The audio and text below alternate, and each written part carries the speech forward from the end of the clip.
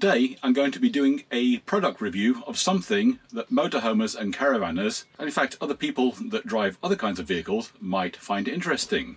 It is a Haloview Sophon S7 reversing camera, and this thing is wireless, so the installation of it should be fairly straightforward. I've yet to take it out of the box, but over here it says that this thing is AI, artificial intelligence.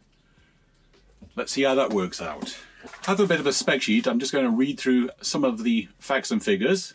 The system will continuously recognize both vehicles and pedestrians that enter the alarm zone.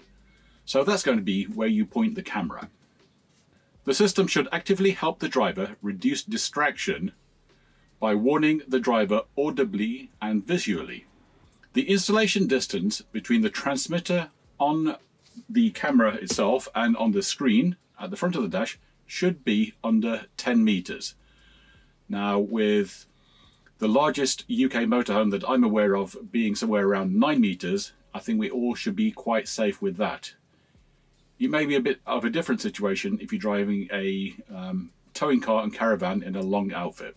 Within the 10-meter distance, interference-free reception is guaranteed. If you're using the system off-van, and you might decide to set this up as a security camera for some other purpose, there is a guaranteed line-of-sight reception of up to 300 meters. Now that's a significant amount of distance for this kind of thing. The camera itself comes with a magnetic base for instant mounting and removing. Bear in mind that this is a wireless system and you're going to have to take it off occasionally and charge up the battery. The screen on the dash is 7 inches, that's about 18 centimeters. And it also supports micro SD cards up to a capacity of 256 gigabytes, and I'm guessing that's for recording events. The monitor has a multiple split screen view and can accept inputs from up to 4 cameras. That's rather interesting. For those of you that need marker lines when reversing, adjustable rear assist marker lines help you to back up properly. In addition to being a camera, the system also has a microphone. So when you're reversing and perhaps listening for directions from somebody that's standing outside the van, any spoken word will be broadcast through right into the cab and it should have your attention. We have previously been using a set of PMR handheld radios to do that job, but having something like that integrated will be mighty handy. If you think this product will be useful to you, what I'm going to do now is put a link in the description below, which will be an affiliate link. So if you choose to buy one using that link, we may receive a couple of pennies, but you'll be pointing to exactly the correct product. I must also say apologies to the people from Haloview. It's taken us so long to get to this. First of all, we had the COVID, and then we also swapped motorhomes. I wasn't going to install the system on the old motorhome just to take it off and do it all again. Sorry about the delay. Let's dive in to the unboxing. It's a bit more awkward than I thought with only one hand. It's going to have to be a change of cameras now. Let's go ahead and open up the box. You might have it upside down there. Yes, I do. User manual, we might have to look at that later.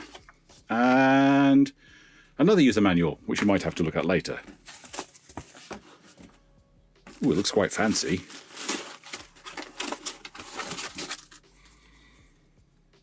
It's a rather nice looking touchscreen.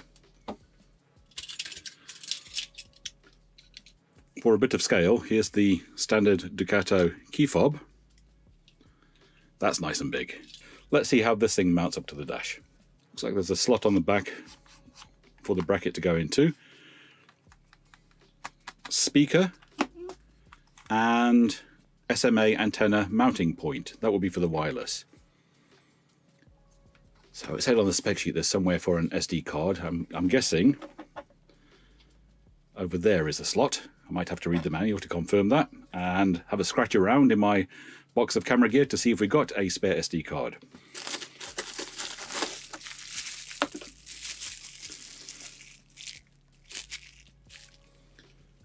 Sticky magnetic pad number 1 and another sticky magnetic pad of a different shape. Power brick for charging the system. It might be wireless, but it's still going to need electricity at some point. Thank goodness for that. 12 volts. We can run this off grid, dry wipes, piece of metal, more 3M tape.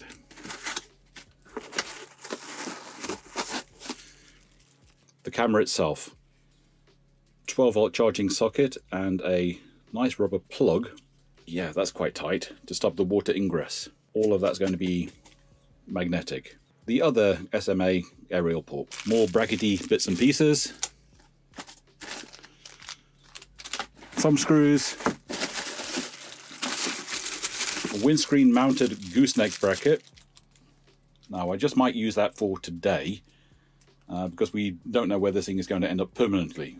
There's a lot we still have to do in the van in terms of what other equipment is going to be stuck onto the dashboard or windscreen. We'll probably have to rejig things around once or twice to get the perfect arrangement before we stick everything down permanently. A bag of screws and nuts. There's the 2 antennas, a cigarette lighter style charging cable, and I guess this is an adapter if you want to charge 2 things at the same time. And that appears to be some kind of a signal connection. Plastic bit and a metal bit that look like mounting brackets. Right, let's get stuck in. Before I'm going to do anything else, I'm just going to put this thing on charge, get some electricity into it, because we're going to be hitting the road shortly, and I want to give this thing at least some battery power.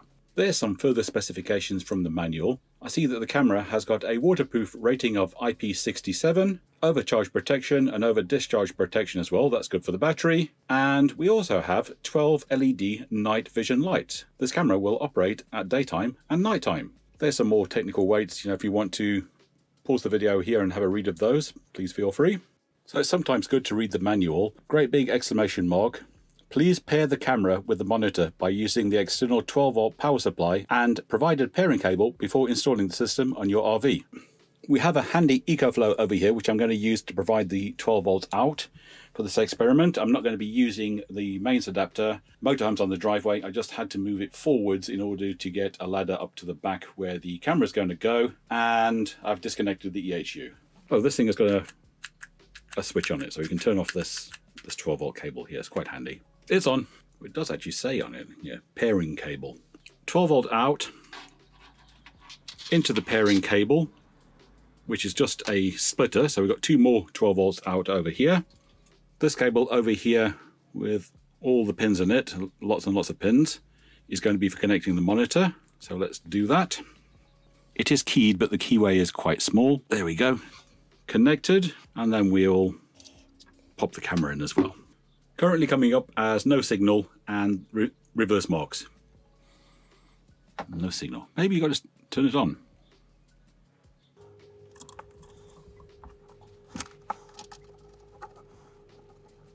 The S button over here. Short press for channel selection. Camera 4. The antennas need to be vertical, pointing right up to the sky in both cases. It's easily adjustable. Just make sure it's pointing all the way up. What I'm going to do next is going to stick this 3M magnetic mounting plate, which is extremely strong, onto the back of the motorhome. On the back end of Roxy, we installed this sticky on one side, magnetic on the other patch for the reversing camera. The glue is very strong, and so is the magnet. Once the magnetic pad is installed, it's very easy to install and remove a charged or discharged reversing camera.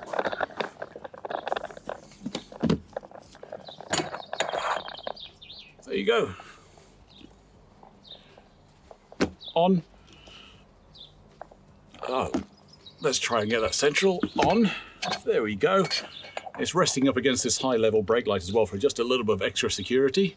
And if you want to take it off to charge, just pull it. And there she is. The Haloview is in place. I did it off camera. It was a little bit reading the manual and trying to figure out the best temporary position. I just used the gooseneck that suckers onto the screen like that. Clamps onto the metal thing at the back, which is magnetic, thankfully. So we'll take the Haloview with us on our first drive and see how it works.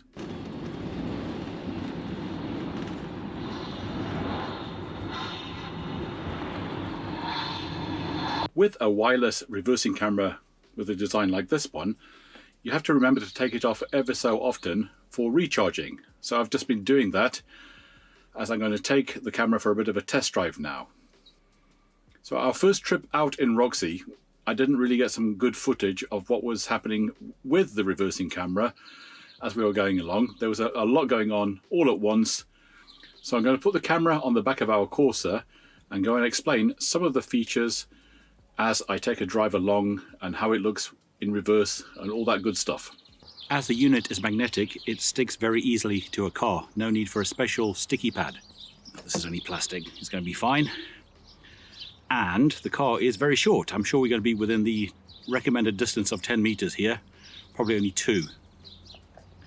It's worthwhile pointing out that the gooseneck windscreen mounting option that comes with this reversing camera has got quite a strong magnet on the end. So I'm just going to bring it close to the metal bracket at the back and it sticks like anything. No problem at all with the strength of that bond, especially not for what we're going to do today. We found the noise from the external microphone internal speaker to be a little distracting, especially on a long motorway trip. So I'm now going to disable that, and that's done in the picture menu.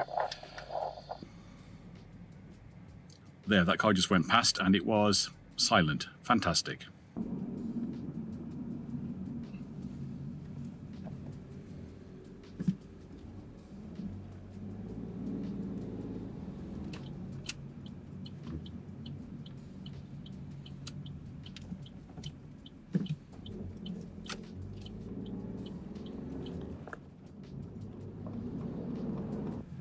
Yes. So I see a yellow square for people and a green square for vehicles.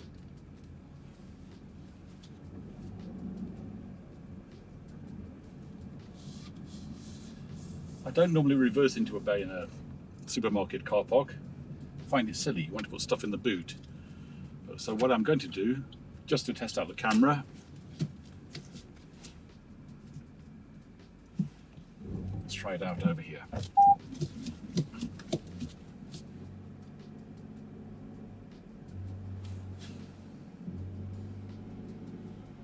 Looks like it's going to make it remarkably easy. Yep, I'm centering the bay now.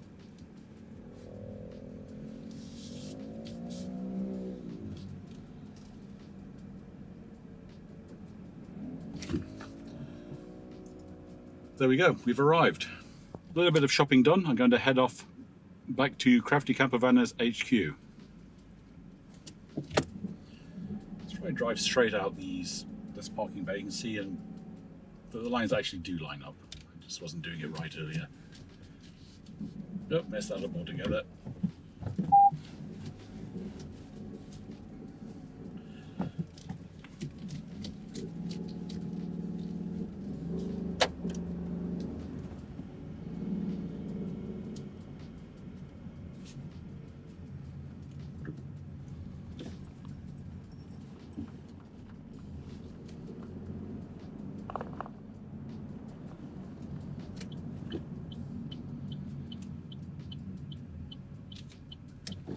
Some people there.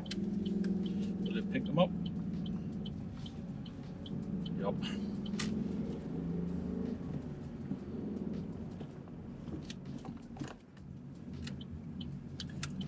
Probably going to get more chance to see some people if I head off this way.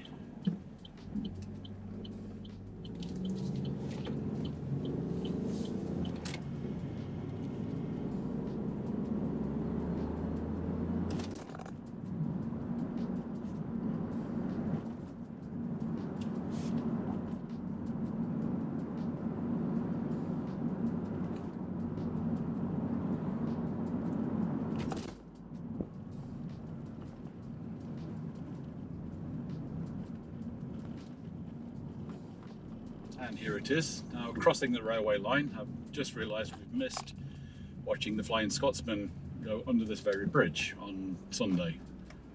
Whoops. Just let the ambulance through.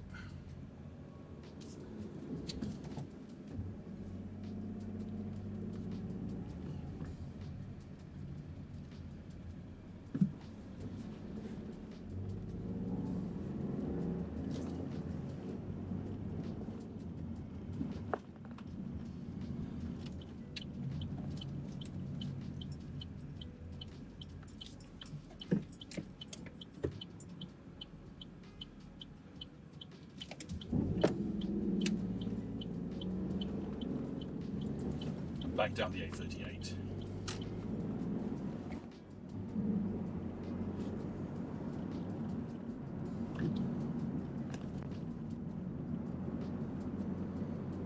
Over the River Brue.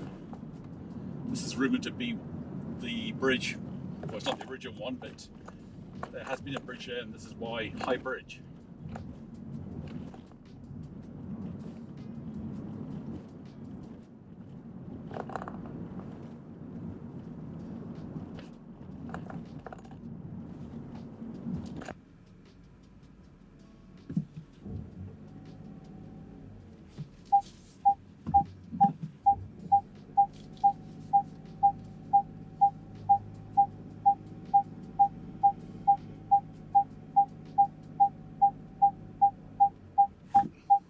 That's just for the camera.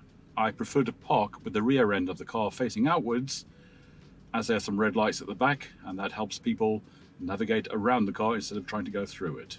If you found this review useful and you fancy buying one of these things, I'm going to be putting an affiliate link down in the description below if you want to buy one of these things for yourself.